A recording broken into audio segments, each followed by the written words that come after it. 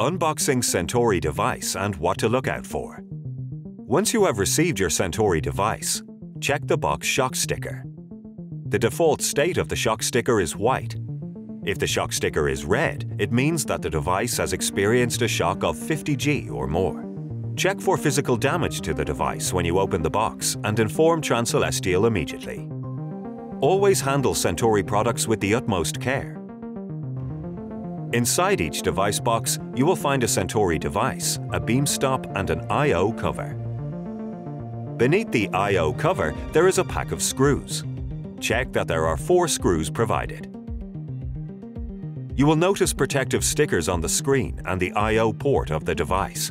Only remove the protective stickers when you are ready to use the screen or access the I/O port on site during the installation. The I/O cover will replace the sticker during the installation. Inside the I/O cover, there is a PoE LAN port, a DC 48-volt port, a data port for SFP or SFP+, and a button for factory reset. The red transportation lock must be installed anytime the device is moved between physical locations. Failure to use the transport lock properly may result in permanent damage to the device and may void your warranty. Put the protective sticker back over the I/O port if you removed it to perform pre-deployment checks. Next, let's check the accessories provided. In the accessories box, you will find one mount for each CENTAURI device and a site survey tool, SST.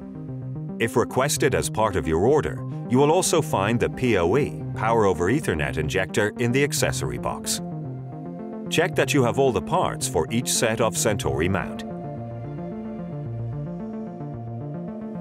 Please follow the instructions in CENTAURI installation and site survey tool installation videos when installing the CENTAURI mount and SST respectively.